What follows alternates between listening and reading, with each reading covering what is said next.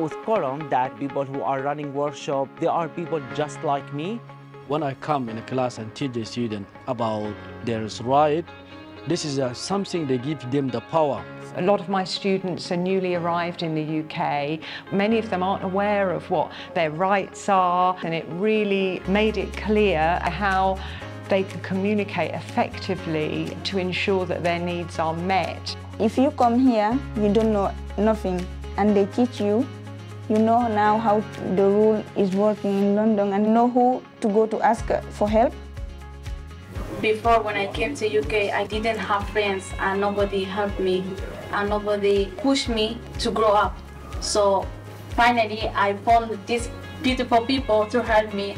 To hear them about how they survived when they came here in England, it gave me like a positive. So next time I can do the same what they did.